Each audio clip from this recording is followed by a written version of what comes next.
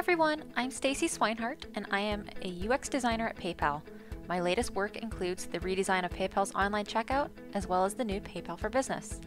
I'm very passionate about inclusive design and most of my personal work focuses on designing for age. In this course, we are going to learn how to include accessibility into your daily design process. Some of the key takeaways from watching this course include how to ensure your colors pass accessibility standards, why you need to include users with disabilities into your research and usability testing, and how to begin annotating for accessibility in UI specs.